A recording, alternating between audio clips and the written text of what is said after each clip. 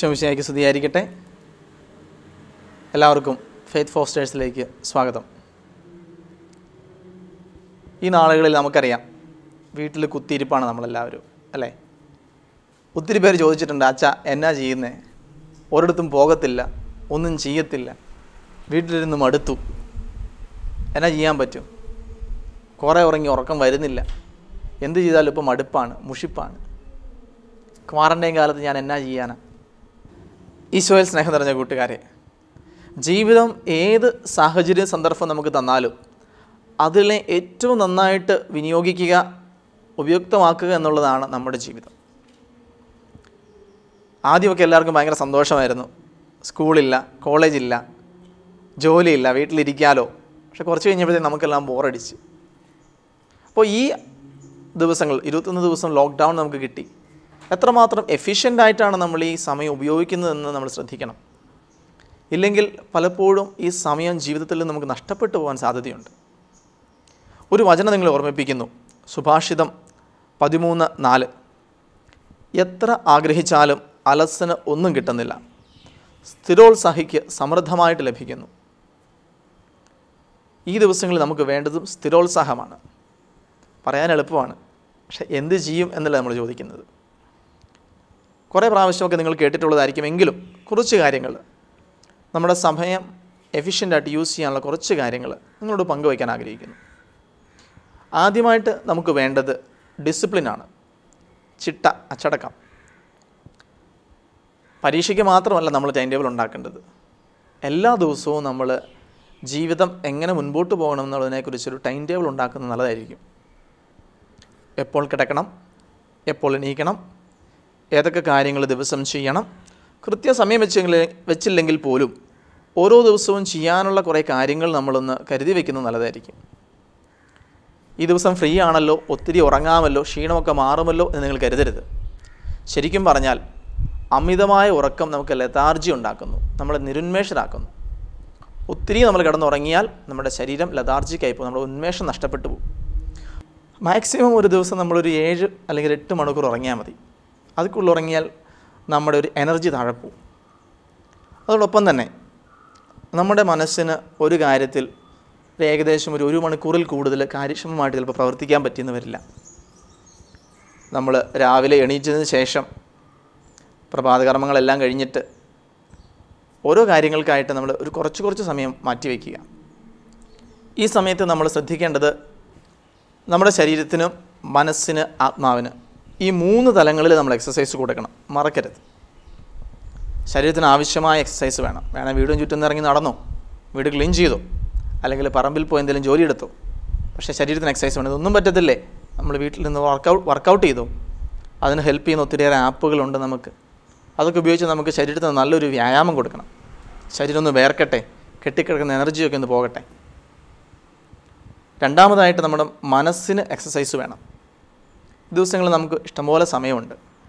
നമ്മുടെ പഴയ ശീലങ്ങളൊക്കെ, വായനാശീലം പൊടി തട്ടിയെടുക്കുക, കുറച്ച് നല്ല കാര്യങ്ങൾ വായിക്കുക. ഒത്തിരി സമയം വായിക്കണമെന്നില്ല, നമുക്ക് ആദ്യം തുടങ്ങാൻ പാടായിരിക്കും ഒന്ന് വായനയിലേക്ക് എത്താനായിട്ട്. പക്ഷേ എല്ലാ ദിവസവും ഒരു അരമണിക്കൂർ വെച്ച് എങ്കിലും ഒരു നല്ല പുസ്തകം, മോട്ടിവേറ്റിംഗ് ആയിട്ടുള്ള പുസ്തകങ്ങളോ നല്ല അറിവ് പകരുന്ന പുസ്തകങ്ങളോ 1 മണിക്കൂർ ഒരു ദിവസം വായിച്ചാൽ മതിയാവും. മനസ്സിനൊരു എക്സസൈസ് കിട്ടിയിട്ട്. അതോടൊപ്പം തന്നെ കലാപരമായ കഴിവുകളുള്ളവരാണോ, വരയ്ക്കുന്നവരാണോ, എഴുതുന്നവരാണോ, ഇത്തരം കഴിവുകളൊക്കെ നമ്മൾ വളരെ ക്രിയേറ്റീവായിട്ട് നമുക്ക് പൊക്കിയെടുത്തുകൊണ്ട് വരാൻ പറ്റുന്നൊരു സമയമാണിത്. അപ്പോൾ നമ്മുടെ സമയം, നമ്മുടെ മനസ്സ് എപ്പോഴും കാര്യക്ഷമമായിട്ട് പ്രവർത്തിക്കട്ടെ. അലസൻ്റെ മനസ്സ് ചെകുത്താൻ്റെ പണിപ്പുരയാണെന്നല്ലേ നമ്മൾ പറയാറ്. അപ്പോൾ വെറുതെ ഇരുന്ന് നമ്മുടെ കഴിവുകൾ തുരുമ്പിച്ച് പോകാതെ നമ്മൾ നോക്കണം. അപ്പോൾ മനസ്സിന് എക്സസൈസ് കൊടുക്കുന്ന കാര്യങ്ങൾ, വായന, അതുപോലെ തന്നെ മറ്റു കാര്യങ്ങൾ, കലാപരമായിട്ടുള്ള കഴിവുകളൊക്കെ ഉണ്ടെങ്കിൽ അത് നമ്മൾ ഉപയോഗപ്പെടുത്താൻ ശ്രമിക്കുക.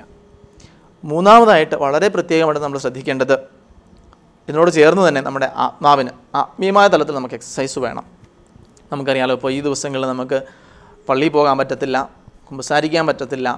അങ്ങനെ ആത്മീയമായ കാര്യങ്ങൾക്ക് നമുക്ക് ഒത്തിരിയേറെ നിബന്ധനകളുണ്ട്. അപ്പോൾ നമ്മുടെ ആത്മാവിലുള്ള ആ ഒരു നാളം അണഞ്ഞു പോകാതെ നമ്മൾ കാത്തു സൂക്ഷിക്കണം. എല്ലാ ദിവസവും രാവിലെയും വൈകുന്നേരവും പേഴ്സണൽ പ്രയറിനായിട്ട് നമ്മൾ ഒരു കൃത്യസമയം കണ്ടെത്തി നിശ്ചയിച്ച് വയ്ക്കുക. നമ്മുടെ അലസത നമ്മളെ തോൽപ്പിക്കരുത്. എന്ത് വന്നാലും ആ സമയത്ത് ഞാൻ പ്രാർത്ഥിച്ചിരിക്കും, സ്വസ്ഥമായിട്ടിരുന്ന് ഈശോയോട് ഒത്തിരുന്നൊരു സമയം. രാവിലെ അരമണിക്കൂർ, വൈകുന്നേരം അരമണിക്കൂറാണെങ്കിൽ ഏറ്റവും ഉത്തമം. കാരണം നമുക്ക് ഒത്തിരിയേറെ സമയമുണ്ടല്ലോ. അതോടൊപ്പം തന്നെ വ്യക്തിപരമായിട്ട് നമുക്ക് ബൈബിൾ വായിക്കാൻ ഒത്തിരിയേറെ സമയമുണ്ട്. എല്ലാ ദിവസവും ഒരു 30 മിനിറ്റ് ബൈബിൾ വായിക്കുന്നത് ഒത്തിരിയേറെ നമുക്ക് ആത്മാവിനെ, നമ്മുടെ ആത്മീയ ജീവിതത്തെ പരിപോഷിപ്പിക്കുന്നതാണ്. ഒത്തിരി മെറിറ്റ് ഉണ്ട് അതിന്. അപ്പോൾ ഒരു ദിവസം ഒരു 30 മിനിറ്റ് ബൈബിൾ വായിക്കുക, അല്ലെങ്കിൽ 1 മണിക്കൂർ ബൈബിൾ വായിക്കുക, ഒരു അരമണിക്കൂർ എങ്കിലും പേഴ്സണൽ പ്രയറിന് കണ്ടെത്തുക, ഒരു ജപമാല ചൊല്ലുക, ഈശോയോട് ഒത്തിരി കുറച്ച് നേരം സംസാരിക്കുക, നല്ല നല്ല തീരുമാനങ്ങൾ എടുക്കുക. ഇതൊക്കെ ഒത്തിരി ഇമ്പോർട്ടൻ്റ് ആയിട്ടുള്ള കാര്യങ്ങളാണ് ഈ സമയങ്ങളിൽ. അത് ചിട്ടയായിട്ട് നമ്മൾ കീപ്പ് ചെയ്താൽ, ഒരു ടൈം ടേബിൾ നമ്മൾ കീപ്പ് ചെയ്താൽ, ആ കൃത്യസമയം അനുസരിച്ച് ശരീരത്തിനുള്ള എക്സസൈസ്, മനസ്സിനുള്ള എക്സസൈസ്, ആത്മാവിൻ്റെ പരിപോഷണം, ഇതൊക്കെ നമുക്ക് കൊണ്ടുപോകാൻ സാധിച്ചാൽ നമ്മൾക്ക് എപ്പോഴും ഒരു പ്രസന്നമായ ഒരു അവസ്ഥയിൽ നമ്മുടെ ജീവിതം മുൻപോട്ട് കൊണ്ടുപോകാൻ പ്ലസൻ്റായിട്ട്, പോസിറ്റീവായിട്ട് പോകാൻ സാധിക്കും. പ്രിയപ്പെട്ടവരെ, ഈ ഒരു സമയം നമ്മൾ ഓർക്കേണ്ടത്, നമ്മുടെ മനസ്സിലേക്ക് ഒത്തിരിയേറെ നെഗറ്റീവ് ചിന്തകൾ കയറി വരാൻ സാധ്യതയുള്ളൊരു സമയം കൂടിയാണിത്. നമ്മൾ വെറുതെ ഇരിക്കുമ്പോൾ നമ്മൾ ഒത്തിരി ചിന്തിച്ചു കൂട്ടും, അല്ലേ? നമ്മുടെ മനസ്സിലേക്ക് പഴയ കാര്യങ്ങളൊക്കെ നമ്മൾ ചിന്തിച്ചെടുക്കും. ചിലപ്പോൾ ഒത്തിരിയേറെ നെഗറ്റീവ് ചിന്തകൾ കടന്നു വരാൻ സാധ്യതയുണ്ട്. അതുകൊണ്ട് നമ്മൾ വെറുതെ ഇരുന്ന് സമയം കളയുമ്പോഴേക്കും നമ്മുടെ മനസ്സ് ഒത്തിരിയേറെ നെഗറ്റീവ് ചിന്തകളിലേക്ക്, ദുഷിച്ച ചിന്തകളിലേക്ക് പോകാൻ സാധ്യതയുണ്ട്. അങ്ങനെ ഒരു സാധ്യത നിങ്ങൾ കാണുകയാണെങ്കിൽ ഒരിക്കലും നിങ്ങൾ വെറുതെ ഇരിക്കാൻ നിങ്ങളെ തന്നെ അനുവദിക്കരുത്. ദയവായിട്ട് എന്തെങ്കിലും കാര്യക്ഷമമായിട്ട് പ്രവർത്തിച്ചുകൊണ്ടിരിക്കുക. ഈ ദിവസങ്ങളിൽ കുറച്ച് സമയം TV കാണാം, കുറച്ച് സമയം പ്രാർത്ഥിക്കാം, കുറച്ച് സമയം വായിക്കാം, എഴുതാം. നമ്മുടെ കഴിവുകളും അറിവുകളും വളർത്തിയെടുക്കാൻ ഏറ്റവും നല്ല സമയമാണിത്. ഒരു കാര്യം കൂടി പറഞ്ഞോട്ടെ, ഈ സമയം നമ്മുടെ അറിവുകളും കലാപരമായ മറ്റ് കഴിവുകളൊക്കെ പ്രോത്സാഹിപ്പിക്കാൻ, വളർത്താൻ നല്ല സമയമാണ്. കമ്പ്യൂട്ടർ അറിയാവുന്നവർക്ക് പുതിയൊരു സോഫ്റ്റ്വെയർ പഠിക്കാം, മറ്റ് കാര്യങ്ങൾ വീട്ടിൽ കുക്ക് ചെയ്യാൻ പഠിക്കാം. അങ്ങനെ നിങ്ങൾക്ക് ഇൻട്രസ്റ്റ് ഉള്ളൊരു ടോപ്പിക്കിനെ കുറിച്ച് നിങ്ങൾക്ക് അറിവ് വളർത്താൻ പറ്റിയ സമയം കൂടിയാണ്. പ്രിയപ്പെട്ട കൂട്ടുകാരെ, ഇപ്പോൾ ഈ ദിവസങ്ങളിൽ നമുക്ക് ഇഷ്ടംപോലെ സമയമുണ്ട്. വളരെ എഫക്റ്റീവായിട്ട് നമ്മൾ യൂസ് ചെയ്യുക. മറക്കരുത്, ശരീരത്തിനാവശ്യമായ വ്യായാമം വേണം, മനസ്സിനാവശ്യമായ വ്യായാമം വേണം, ആത്മാവിന് പരിപോഷണം വേണം. പ്രാർത്ഥന വളരെ ഇമ്പോർട്ടൻ്റ് ആണ്. നമ്മുടെ ജീവിതം നമുക്കൊരു നല്ല ബാലൻസിൽ കൊണ്ടുപോകണം. നമ്മുടെ ചിന്തകൾ നമുക്ക് വളരെ ക്രിയേറ്റീവായിട്ട് നമുക്ക് യൂസ് ചെയ്യണം. നമ്മുടെ സമയം നമുക്ക് വളരെ ക്രിയേറ്റീവായിട്ട് യൂസ് ചെയ്യണം. നല്ല നല്ല കാര്യങ്ങൾ പഠിക്കുക, പുതിയ പുതിയ കാര്യങ്ങളെക്കുറിച്ച് അറിവ് നേടുക. അതിനായിട്ട് നമ്മൾ ആത്മാർത്ഥമായൊരു കമ്മിറ്റ്മെൻ്റ് എടുക്കണം. ആഗ്രഹിച്ച് നമുക്ക് പ്രവർത്തിക്കാം. ദൈവം നമുക്ക് തന്നിരിക്കുന്ന ഈ സമയം വളരെ ക്രിയാത്മകമായിട്ട് നമുക്ക് ഉപയോഗപ്പെടുത്താം. അതിനായിട്ടുള്ളൊരു സ്ഥിരോത്സാഹം നമ്മുടെ ഭാഗത്തു നിന്നുണ്ടാകട്ടെ. ദൈവം ഈ ഒരു കാര്യത്തിനായിട്ട് നമ്മളെല്ലാവരും അനുഗ്രഹിക്കട്ടെ. ആമേൻ.